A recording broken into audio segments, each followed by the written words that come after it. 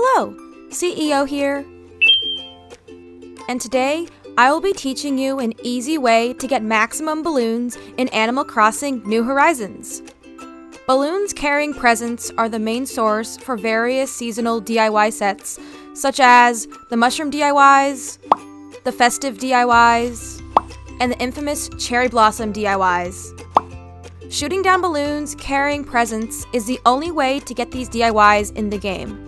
Thus, if you are trying to collect all of the DIYs in a particular set, you must shoot down as many balloons as possible with a slingshot in order to have the best chance of getting all the DIYs. However, not every balloon will be carrying a DIY. This is why shooting down as many balloons as possible is crucial when hunting for a particular seasonal DIY. In this video, I will show you how to easily get as many balloons as possible so you don't waste your time running all over your island looking for balloons. But before we get started, I just wanted to thank everyone for 6,000 YouTube subscribers. I love making these Animal Crossing videos for everyone, and I have so much gratitude for everyone who has joined me on this YouTube journey. I can't wait to see where it leads us. If you aren't subscribed already, definitely hit that subscribe button and the bell icon to get notified when I post more Animal Crossing videos like this one. I also want to mention that I have a Twitch channel where I play Animal Crossing live with viewers, and I would love to play Animal Crossing and chat with you over there when I'm live. The link to my Twitch channel is in the description down below. Now let's get into the video.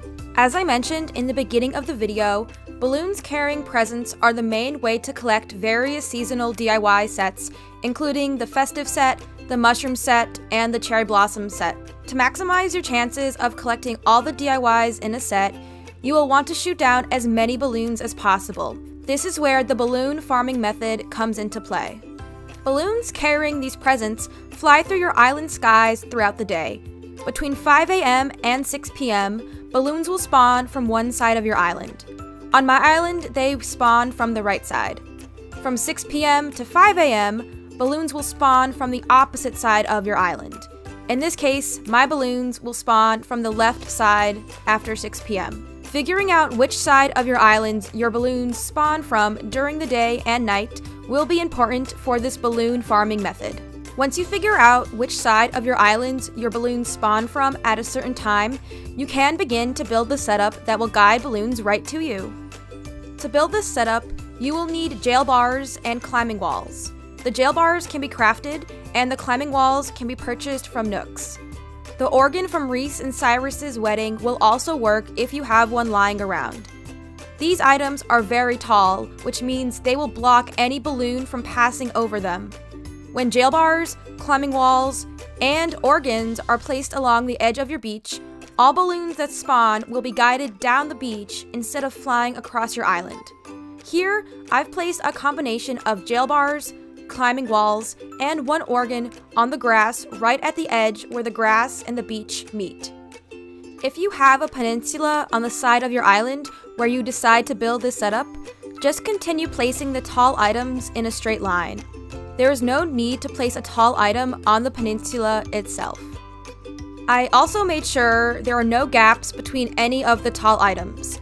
A way to make sure there are no gaps is to have your villager try to squeeze in between two items. If your villager can easily walk or step through the space between two items, then you need to push them closer together or position them so they overlap. This is done to make sure no balloons can escape past the walls. As you can see, the balloon doesn't fly over the wall, but rather starts to travel south towards my bottom beach. Then, all you have to do is stand at the bottom of the beach and wait for the balloons to come to you. You will want to make sure you have enough empty space on the bottom of your beach, so when you do pop the balloons, the present falls to the ground. If you have too many items on the ground when you pop the balloon, the present will fall and then despawn once it hits the ground. You also have the option to walk along the wall and pop any balloons that run into the wall. You don't necessarily have to wait for the balloons to come down to the bottom of the beach. If you catch them flying and they're trapped by the wall, feel free to pop them right then and there. Balloons spawn roughly on the 4th and 9th minute.